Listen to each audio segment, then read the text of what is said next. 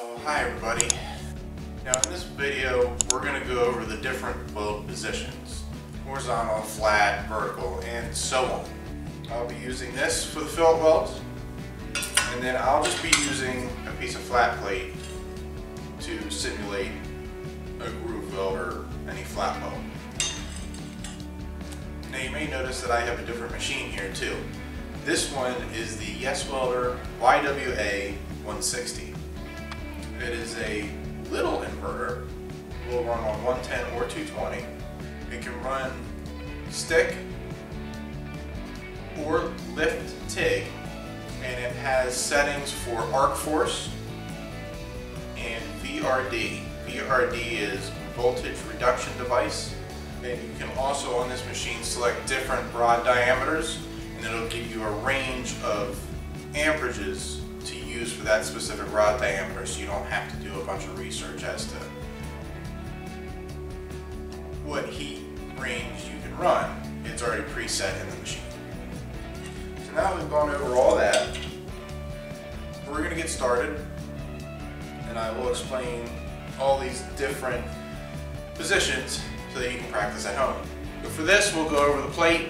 I will go over positions for pipe in another video. But to start off, 1G for both fillet welds and groove welds is flat. Groove weld, and I'll just use this piece of flat plate, where groove weld is going to sit flat whether it's in your vise or on your bench. And this is a very basic weld that we practice, one of the first welds that anybody practices. When it's flat, 15-20 degree trailing dragging angle, and just run straight across. Might do a little bit of a weave to keep yourself steady, but that's the basic motion of it.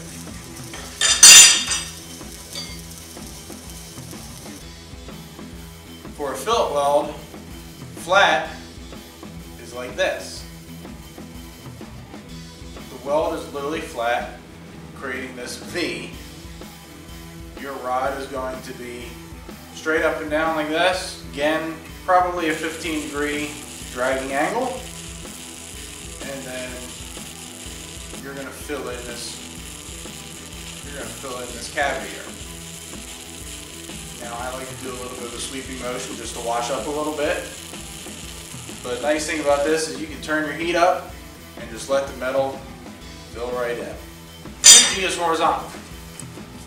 So for a groove weld, horizontal is literally looking at it like this. Now for this, I would drop my rod angle down, probably close to 40 degrees. I'd be straight on. I wouldn't be pushing or pulling. It would be pretty straight, and I do U shapes. And it's more of a whipping U shape where you're kind of just like, you're telling the puddle to get back up to where it was as it's falling. So you're kind of playing catch with yourself. For a fillet weld, 2F horizontal is like this. Just like you would practice a regular fillet weld on your bench. Put it down on the bench like this. Half of your 90 to 45, dragging, and then I do use or a weaving motion of some sort, but just to keep myself even. Nice and steady, and very basic. 3G is vertical, groove weld, or flat weld, butt weld, whatever you want to call it. Vertical up. Rod angle, again, I'm dropping it way down, and I am going back and forth. Now that back and forth motion allows me to climb up on itself. So rods such as 60-13 or 70-18 tend to like to build up on themselves if you have your amperage set right. Well, you'll slide to the edge of the puddle in the corner, and you go to the opposite corner to the edge, edge, edge, edge, and so on. 2F for a fillet weld is very much the same thing. The only difference is instead of welding on a flat piece of plate, you're welding on a 90-degree angle. This is a little bit more difficult because you have more of a chance of undercut. So, what you would be doing in this case, what I would do in this case, is the same thing, drop your rod angle way down, and doing the same climbing motion that I was talking about for the groove weld, but instead of just whipping back and forth, you're pausing on your edges a little longer to get your metal to fill up so you're not getting so much undercut. Because the undercut is caused by your arc cutting the metal out, but not replacing what you cut out.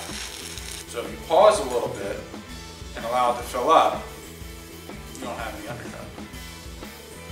If you're afraid to do that, or if you create more undercut, then either your amperage is too hot or your rod is too big. But it's, again, a climbing motion, and that's how you get that little weave pattern. And now everybody's favorite, forging, which is overhead. So for a flat plate, groove weld, butt weld, just like that. Now this is not as difficult as people think it is. What happens is your mind kind of plays tricks on you. So when you're watching this, the only thing to remember is that gravity's coming towards you, not into the plate, away from the plate. So with my rod, if I'm welding towards me like this, my rod's going to be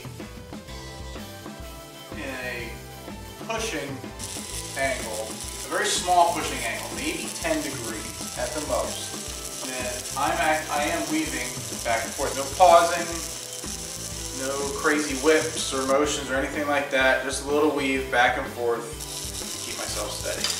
Now my amperage is actually up from what I would normally run. I want that arc force to keep that puddle up there. For fillet welds, a 4F is like that. So it's going to be overhead like this.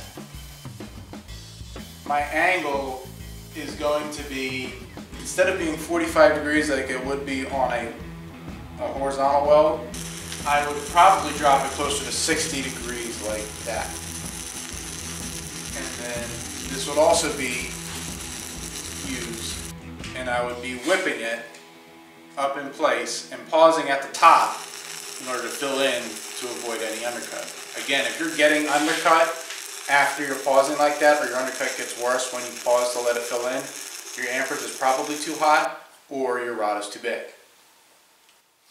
Thank you for watching this video. I hope this helps you for practicing at home. This is very simple stuff that you can do, again, with just some 1/8" flat bars, simple stuff you can get at Home Depot, Lowe's, or any hardware store. And this little YWA 160. That, fun fact, every weld that I did was on a 110 standard wall outlet. Please show me you enjoy this content by liking this video. Subscribe to the channel if you haven't already. And I'll see you all later.